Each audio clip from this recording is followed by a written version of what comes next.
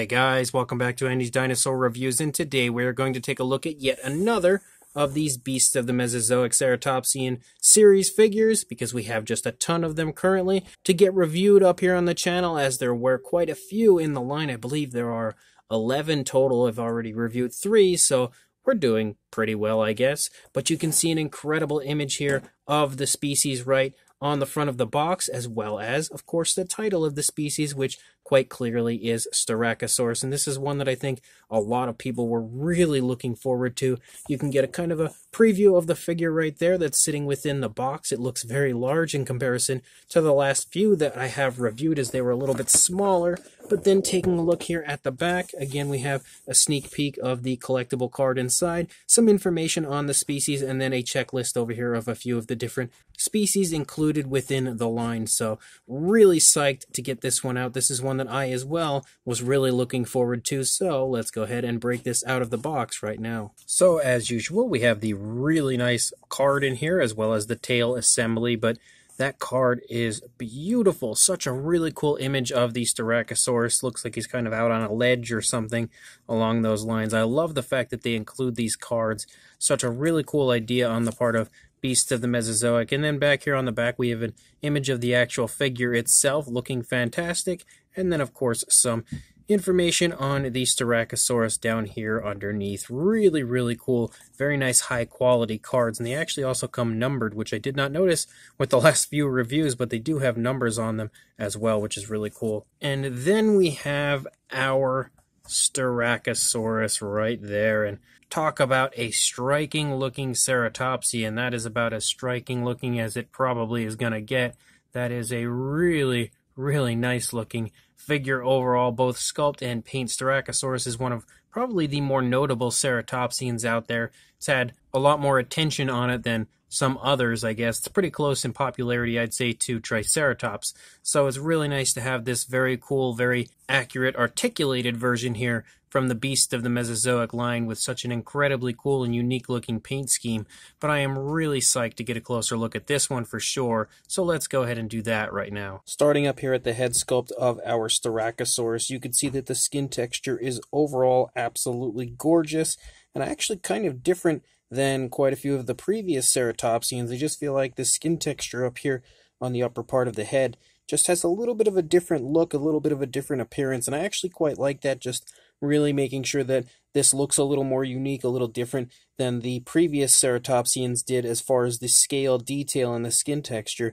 But once you come to the lower jaw, you can see a beautiful appearance to the skin texture down here, as well as just a little bit of really subtle blue that shows up here on the lower jaw. But you can also see a really nice dry brushing that's been applied to the lower jaw to bring that scale detail out perfectly, and also in very realistic fashion. And one of the most impressive aspects I think about this figure over some of the others that I'm noticing right away is how realistically painted the beak as well as the horns are. There is just an absolutely gorgeous weathering that you can see that has been applied to the beak area, really bringing that detail up beautifully, but really also making it look extremely realistic, extremely lifelike. Of course, the jaw is articulated, which you could probably already tell, but then again, being a Beast of the Mesozoic figure, it's going to be articulated in the jaw, but you could see the inside of the mouth sports a really nice purplish coloration. Again, a fantastic gloss coat is added inside that mouth. You can also see the tongue sticking up there inside the mouth, which is a little different than some of the previous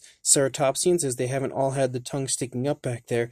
Unfortunately, it's really dark inside the mouth, so you can't see it too well. But when we kind of get a nice angle on it, you can also make out the teeth inside the mouth, which are painted. So again, incredible work. Even in the areas like that you can't see all that well, they make sure they go the extra mile on every aspect of the figures. But you can again see exactly what I was talking about with that really nice kind of weathering to the horn right here, just like with the beak. But you can see how beautiful it looks up here on the horn. Nice tones of color. You can actually see quite a few different variations of color have been included and applied to the horn right there, and you can also see actually really nicely over here, and you can also see again some nice dry brushing, but that really, really looks about as legit and about as realistic as a horn can get, I think, on a ceratopsian. And you can see that same type of paint application up here on the top of the horns, up here on the frill of the Styracosaurus. Again, those trademark horns up on the top of the frill. They look incredible the way they've been painted, and again, extremely realistic. And I also love how they transition on the tips to a black coloration, like a lot of the ceratopsians in this line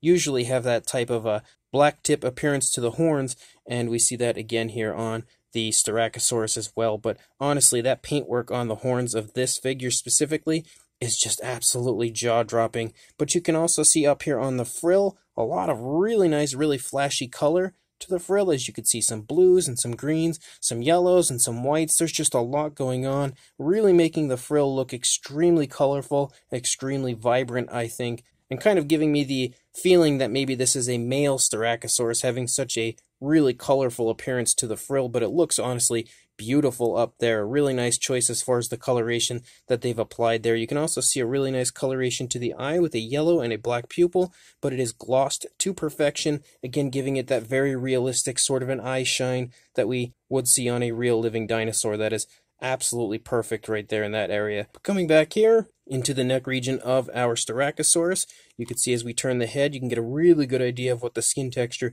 and the scale detail looks like here in the neck region. It looks absolutely perfect in every way. Really nice smooth transition between that reddish coloration down into the yellow kind of dry brushing that we have here on the underside. Again, bringing that detail out in perfect fashion yet again. You can also see kind of some of the skin folds and everything going on here in the neck, and just some of the movement within the body right there. Just kind of some of the structure, I would say, I'll put it that way. Coming back here into the body, you start to get this really bright white striping that allows the figure to look extremely flashy, giving it a really, really flashy look, I think. And you can also see actually that it transitions from just this white striping right here to a yellow that then transitions back to the white striping. So lots and lots of color variation as always included in your figures. And you can also see that we pick up kind of an orangish brown here, almost like a raw sienna brown. And we have a very dark red, and then we have a very dark green, and it transitions in certain areas to a lighter green and then back to a darker green. So there's just so much paint application to these figures. It's extremely, extremely impressive. Probably some of the most paint application applied to the Beast of the Mesozoic figures, more so than any other company that I've ever seen produce dinosaur figures. And they painted, again, the figure perfectly with some really nice dry brushing and some nice washes. It seems to bring that detail out in a very, very realistic way. Moving down here into the leg, you can also see it transition back to that reddish coloration down here in the feet, and you can see just how fantastic the scale detail appears with the nice dark wash that they've applied to the figure, bringing each and every scale out and kind of making it jump out at you and just looking absolutely gorgeous. You can see the nails are painted with kind of a yellowish coloration, like a yellowish brown, almost like a mustard type of a color, and also glossed really beautifully. They definitely look like real nails would on the figure. Coming back up into the body, you can see lots of nice kind of skin folding, skin creasing, and everything going on, kind of again showing some more of the movement of the dinosaur. But you can also see again how good of a job they've done as far as painting it using nice dark washes and then dry brushing in certain areas. They've just pretty much expertly painted these figures, and I really think actually this area specifically just really shows how good a dark wash can appear on a figure and how good dry brushing can also help to elaborate some of the detailing and making it look extremely realistic, because this area, all of the scales in this area of the thigh just pop so well and just generally look extremely lifelike and extremely realistic. So again, kudos to the Beast of the Mesozoic line on producing such beautiful paint schemes and paint jobs on their figures. And you can also pick up on quite a few different tones of green just in this general area of the thigh. Very nicely sculpted out musculature, and you can also see a few osteoderms here and there. But you can again see just a few different variations of green, lighter and darker greens, and then it gets to an even lighter green as we move down into the body. And again, transitioning back to that nice reddish coloration for the foot. And you can also see a little bit of a grayish dry brushing they've applied down there to the ankle and foot area, along with that nice dark wash, yet again bringing that detail up beautifully. Very nicely painted nails, nicely glossed yet again. And then moving back up here into the tail, again, we have quite a few different variations of green as we lead out into the tail, that nice dark wash, and again, some more nice dry brushing really has elaborated all of that detail beautifully. And then we transition to a reddish coloration with a few stripes here at the end of the tail, and then you can also see a mixture of quite a few different colors and some stripes and everything up here on the top of the Styracosaurus. So just tons and tons of color variation for the figure. And if we take a look at the opposing side, everything over here looks pretty much the same as what we had seen previously, again being an articulated figure coming in a neutral position. You're not really going to see too much difference, but it honestly looks gorgeous in every way from every view, and you could see that here looking at the opposing side. Again, there is no sloppiness to the paintwork that I can really see, especially in like the nails department. You often get kind of sloppily painted nails on a lot of dinosaur figures, and you don't see that here on these Beasts of the Mesozoic figures. Again, really shining through how much love and care goes into these figures, but honestly, it is gorgeous from every area. You can even see the underside is painted absolutely beautifully in every possible way. So this Styracosaurus is a 1000% win, yet again, from the Beast of the Mesozoic line. As usual with these figures, we are completely overloaded with wonderful articulation. We do have the articulated jaw, which we've already seen previously, and then we have articulation in the neck. We've got it right here, so that allows for some really nice posability with your figure, especially in the head area specifically. You also have really nice articulation here in the shoulder, the elbow, and the wrist area of the front leg. You have articulation in the midsection, which can allow for some really nice posability in that area as well. Then, of course, the hip, the knee, which all of this is really stiff because I haven't really done anything with it quite yet. And then you have articulation here and here, so quite a bit down here in the ankle area of the figure. And then articulation in the tail, which allows the tail to go up, down, left, right, and swivel if you would like it to. So lots and lots of possibility as far as posability with your Styracosaurus. As far as a size goes, for a length from the snout there to the tail, you are looking at about 12¼ inches, or about 31 centimeters. And then as far as a height, the highest point would be those horns right there. You were looking at about 5¾ inches, or about 14½ centimeters. For a size comparison, there is Mr. Papo T-Rex, the Attack Pack Colovosaurus, and Robert Muldoon from the Mattel Jurassic World toy line, next to our Beasts of the Mesozoic Styracosaurus. And next to these figures, you can really tell that this figure sports some massive size to it. For a Styracosaurus, it is a very, very nicely sized figure. Of course, all of the ceratopsians are in scale with each other, aside from the Psittacosaurus and Protoceratops, so they are accurately sized amongst each other. And to kind of show you the size comparison within those, there are all of the other Beasts of the Mesozoic Ceratopsians we have reviewed so far, showing you that the Styracosaurus is definitely one of the biggest species we've taken a look at.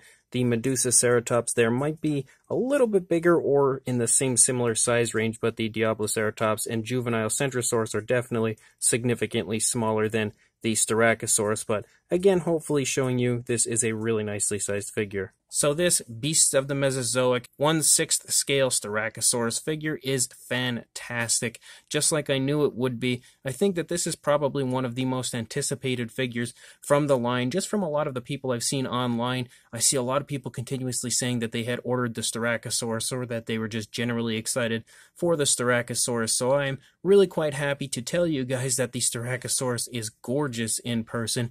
Yet again, just like every one of these Ceratopsian figures has been so far, it is a beautiful sculpt, really, really highly detailed, and they've done a great job, I think, on this one of really bringing that scale detail out, using, again, a combination of nice washes and realistic dry brushing to make sure that it looks, again, as realistic as possible, with a very bright and colorful paint scheme on the figure. Again, I feel like it's probably meant to represent a male, just due to how colorful it is in comparison to some of the previous Ceratopsians, and just generally what I would probably expect out of a male Ceratopsian like this. It's really, really colorful, displaying some beautiful coloration up there on the frill, and that really bright coloration kind of continues back onto the back of the body with those nice white stripes and then the yellow and everything. It's just a beautiful, very bright and flashy mixture of colors applied to the figure, and really making it still manage to look very realistic is this color scheme on the Styracosaurus. Again, one of the most impressive aspects, I think, is how the Beast of the Mesozoic line has managed to get so much color variation and a lot of really bright, flashy colors on their figures and still make them look like that's probably the coloration that that figure was. So again, kudos to the Beast of the Mesozoic line on yet another fantastic paint job and paint scheme on this Styracosaurus. But honestly, I think that this one is just absolutely gorgeous paint-wise, and the way they've applied so many different tones of color, even with like just generally the greens. You have so many different tones of lighter and darker greens, just making sure that you get a lot of bang for your buck in your figure. Again, the sculpt, fantastic. The paint, fantastic. The articulation, incredible, allowing just tons of possibilities as far as posing your figure and each and every one of the Beasts of the Mesozoic figures in general. But that's one thing that I think everybody is really, really happy about with this line, is just having so many different areas of articulation, allowing for some dioramas to be created that you otherwise would not have an opportunity to create. And having just generally articulated dinosaur figures is probably like the coolest thing ever. And these are pretty much the ultimate articulated dinosaur figures. So this Styracosaurus, just like each one of these figures so far, is an absolute win and a high recommendation from me. So if you would like to pick this up, I will include a link in the description to Creative Beast Studios website, where you can place an order for this right now, as it should be in stock, since of course all of these are the first wave that just recently started to ship, so you should have no problem getting a hold of this Styracosaurus. So I will include a link in the description to where you can purchase this on Creative Beast Studios website, so make sure you do in fact pick this up, and make sure you also like, comment, and subscribe, and I will see you in the next review. Thanks for watching.